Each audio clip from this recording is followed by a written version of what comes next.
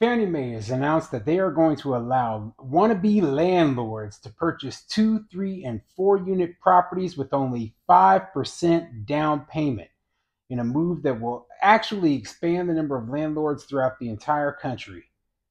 I'm Tony, and this is Real Estate Investing and Landlord News.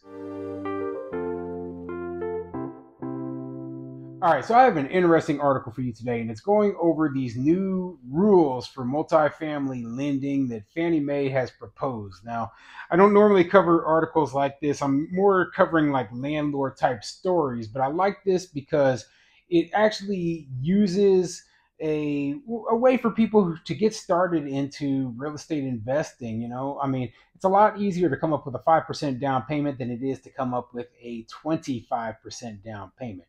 The rules, the way they were written before, were you needed 25% down if you wanted to own or occupy and live in a 4 unit property. So you would live in one unit, rent out the other three, and if the place cost, let's say $300,000, well, you had to have 25% down or 75 grand, which is, it's too much. Most people, they'll never be able to come up with 75 grand, and it's just it doesn't seem very reasonable. But what is a reasonable amount for most people to be able to come up with, right?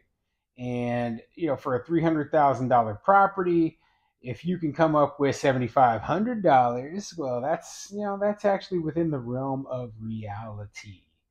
A lot of people are going to be able to come up with that much money, and then they'll be able to purchase property, live in it, and be a landlord. Maybe the tenants will pay enough of the rent so that they don't owe anything at all and maybe make a little bit extra. So before I get into the article, go ahead, hit the like, subscribe button, maybe leave a comment down below. Let me know what you think. Have you ever considered house hacking? Or did you start with your real estate investments by house hacking, which is, basically you live in one of the units, you rent out the additional units in a small multifamily property. And as I've shared before on this channel, that's actually one of the ways that I used to get started in real estate investing. When I lived in Tucson, Arizona, I bought a fourplex and I lived in one of the units and I rented out the other three. Now, I used FHA financing, which meant I only had to put 3.5% down, and the total down payment, due to the property only being about $152,000, was only around 5 grand. Okay, I mean, I got away with a property that appreciated wildly and made me a ton of money with 5 grand. Okay, that's unbelievable nowadays, but you get the point after a while that this is a smart way to get started in real estate investing. So anyway, let's get into this article, see what it says. This article is coming from themortgagereports.com, and it says Fannie Mae introduces a 5% down payment option for multifamily homes. And they're going to go over a few of the more specific details. Let's get into it. Lower down payment requirement for multifamily homes. And a significant policy change, Fannie Mae has announced that starting from the weekend after November 18th, 2023, it will accept 5% down payments for owner-occupied 2, 3, and 4 unit homes. This marks a departure from the previous multifamily financing requirement of 15 to 25% down payments for duplexes, triplexes, and fourplexes. This new option presents a great opportunity for individuals looking to invest in multifamily homes while also enjoying the benefits of home ownership. Prospective owner landlords can now afford these properties more easily thanks to the reduced down payment required by Fannie Mae.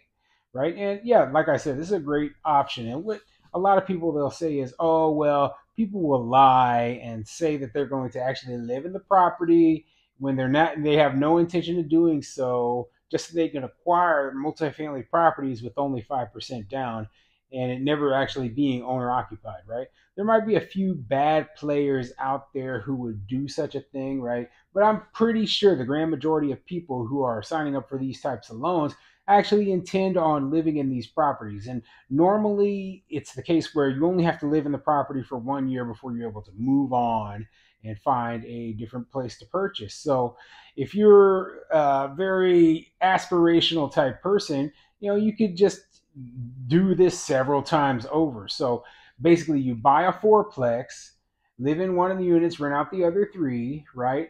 Live in it for about a year, and then the next year you buy another fourplex, live in one of the units, rent out the other three, and then you buy another fourplex, right? You know, you just keep doing this until you acquire enough properties to actually have a decent sized portfolio and a decent amount of rental income. And this is what gets the ball rolling for people. Like I said, I did this myself, and it was a lot easier for me to acquire properties with a small down payment versus me sitting there trying to, save up and get 25% or using, weird lending techniques or whatever, right?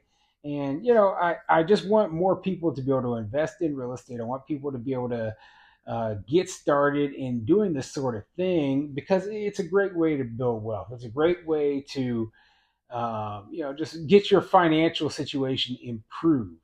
So yeah, I thought I'd bring this article up. This isn't a very long video, but I wanted to share this information for people out there who are interested in becoming a landlord and wanted to look for a lower cost way of doing it.